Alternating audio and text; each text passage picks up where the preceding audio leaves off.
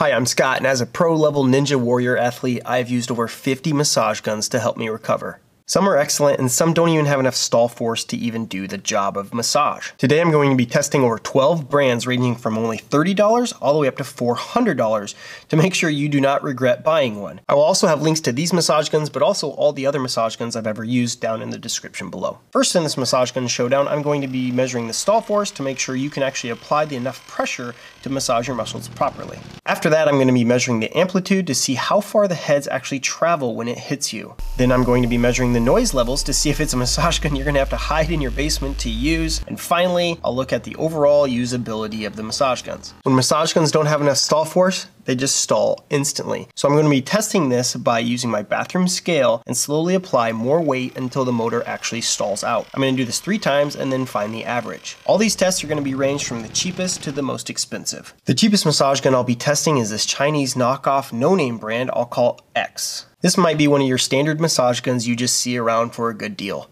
At roughly only $30, we'll see if you get what you pay for. Coming in at only 1.28 pounds or 582 grams, it's definitely light in the hand. It doesn't come in with a case, and the plastic heads do feel extremely cheap. With 6 speeds, the motor definitely sounds weak, so let's put it to the test. The stall force comes in only at 13 pounds. Now let's see how that compares to the more expensive models. Next, the Medcursor Mini coming in at only $60. It weighs 1.78 pounds or 808 grams. It's heavier than X, but it's still on the smaller side and feels nice in the hand.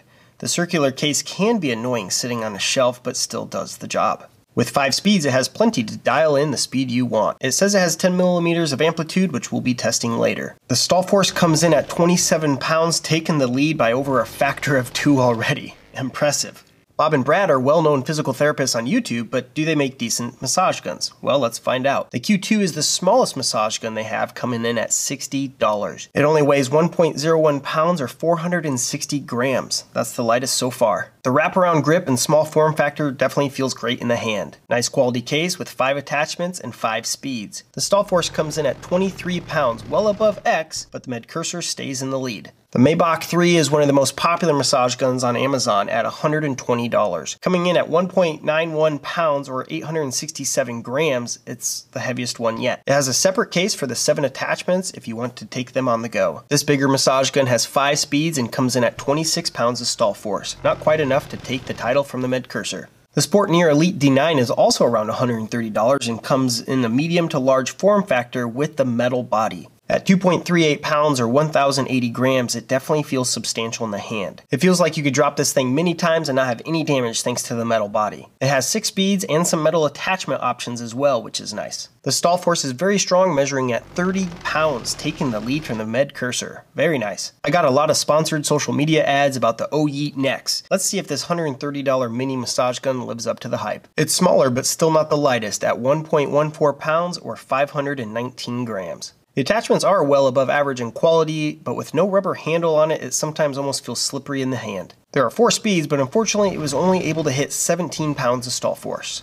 The bigger option from Bob and Brad is the X6 Pro. It comes in at $160, so let's see if it's worth the extra money. Weighing 2.13 pounds or 966 grams, it comes in just under the Sportneer. The unique solid metal flathead attachment screws in and allows you to heat it up in water or freeze it for treatments. The fork attachment, like its little brother the Q2, has a notch in it, thus preventing the head from spinning while digging in. This is a nice touch I wish every massage gun had. The X6 Pro comes with a quality case and 5 speeds to choose from. It was able to apply 24 pounds of stall force, which isn't much more than its little brother at 23 pounds. The Softerspot S2 is $140 and available worldwide, which isn't always the case. It's a medium to large size massage gun weighing 2.18 pounds or 991 grams. This plastic build so far is only lighter than the Sportneer. The S2 has 4 standard heads, a decent size, and battery life. The 20 speed adjustments though are way over the top, and some you don't even hear the motor changing. The stall force comes in at a respectable 23 pounds. One of the more expensive and well-known massage guns is the Hyperice Hypervolt at $250. The Hypervolt is the heaviest yet so far at 2.53 pounds or 1,148 grams. You definitely feel the heft in your hand and the larger diameter handle. Sadly, it doesn't come with a case even with this higher price tag. With 3 speeds and 5 attachments, this unit was made popular by sponsored athletes. It also allows you to apply 27 pounds of pressure. That's pretty strong, but the Sportneer Elite D9 is still in the lead. The B37S is the top massage gun from Ekrin at $264. The build quality is outstanding with 6 locking heads, a force meter, and up to 8 hours on its Samsung batteries. It is on the larger side, weighing 2.2 pounds or exactly 1,000 grams. The B37S is also strong with 28 pounds of stall force, taking second place to the Sportneer. The Kraftgun comes in around $300 to $400 if you can get it. I've mentioned on this channel before, their website always kind of gave me a scam type of feel, and as of recording this, the site doesn't even load, but I wanted to include it here because I knew it was strong and popular. It has 4 speeds and a triangle grip giving you those different hand positions. The Kraftgun is not small, coming in just under the Hypervolt at 2.48 pounds or 1,124 grams. It does deliver though, with a whopping 38 pounds of stall force taking the lead. The $400 Theragun Elite is the final one I'll be testing. It's not the most expensive one from Theragun, with its big brother, the Theragun Pro, being $600. It's also a larger massage gun weighing 2.24 pounds or 1,018 grams. The Elite comes with a case and multiple attachments, mostly in the shape of your thumb or kind of a ball with different densities. As possibly the most sponsored massage gun out there by athletes, it has a stall force of around 26 pounds, lower than the second cheapest one, the Medcursor. If weight and portability is important to you, then the smaller option like the Bob & Brad Q2 might be one to keep your eye on. They are similar to traveling with laptops. As they get bigger, you start to notice the difference when you start carrying them around and using them. When it came to stall force, the Kraftgun really shined, with the Sportneer taking second. In use, there's not much of a difference for the rest of the massage guns, ranging from 23 to 28 pounds. It does start to feel kind of weak though, with the OYE and the knockoff X coming in under 20 pounds. Amplitude is how far this head travels back and forth. Now, if it's too short, it's going to not really feel like a punch, it's going to feel more like a vibrate. But if it gets too far out, then you're really going to start to feel that punch. Like the other specs, I've learned to not trust the numbers. One company even told me I was measuring it wrong when I pointed out theirs was 6 millimeters shorter than advertised. For this test, I pull the shaft out as far as it can reach, and then I clear the caliper and I push it in and measure the difference. The knockoff X came in at only 6.5 millimeters. The Medcursor Mini is what I would kind of consider the average at 9.7 millimeters. The Bob & Brad Q2 has a stroke length of 7.42 millimeters in this tiny form factor. Mebak 3 was at 9.9 millimeters, taking the lead so far. Sportneer Elite D9 was also just under 10 millimeters with 9.58 millimeters. The OYE next packs a 10.76 millimeters of amplitude in this tiny form factor, taking the lead. Impressive. Bob & Brad X6 Pro came in at 10.06 millimeters. The Softerspot S2 comes in at 9.42 millimeters. The Hyperice Hypervolt came in just under the advertised 10 millimeters at 9.7 millimeters.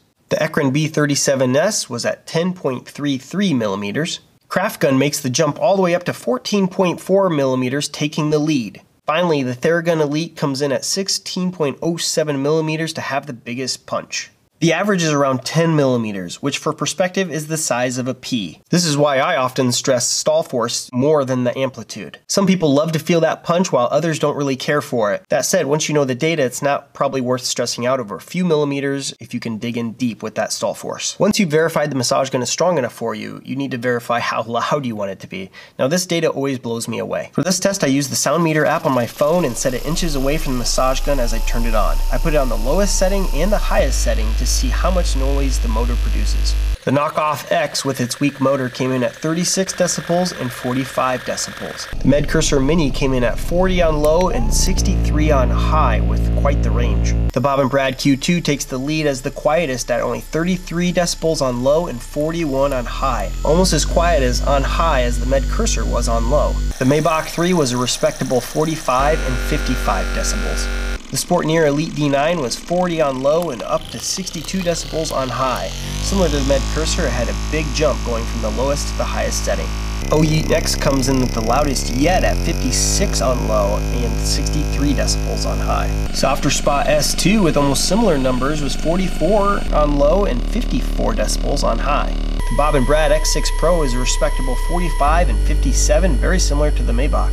To keep this trend going, the Hyperice Hypervolt came in at 44 and 59 decibels. The Ekrin B37S is 52 on low and 64 decibels on high, making it the loudest on high so far. Kraftgun was similar to the OYEET Next, coming in at 58 on low and 62 decibels on high. And finally, the Theragun Elite started out at 59 decibels and went all the way up to 62 decibels. Looking at this graph, you can see the Theragun and Kraftgun didn't really jump much between the low and high settings like the other stronger massage guns Medcursor and Sportneer did. However, this graph is a bad representation because every 10 decibels is perceived as twice as loud. This graph shows you the low numbers scaled accordingly. That's why this data always blows me away. Now you can tell the Bob & Brad Q2 is 4 times quieter than the OYEET, Kraftgun, and Theragun.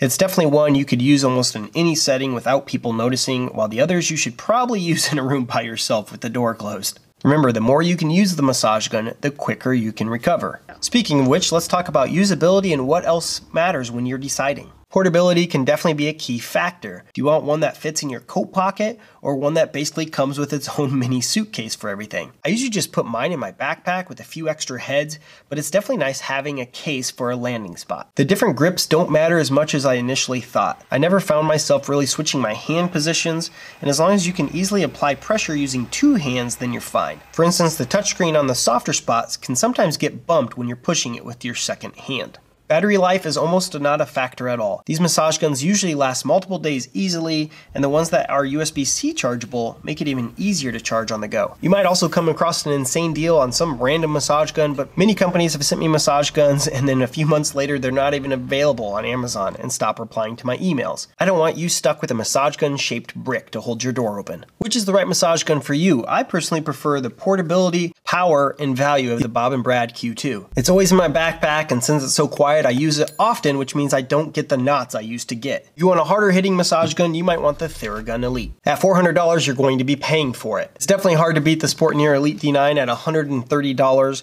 It's extremely powerful and quiet and has a great head selection, including some metal tips. I also appreciate the Ekrin B37S with the locking heads, the force meter, and good battery life.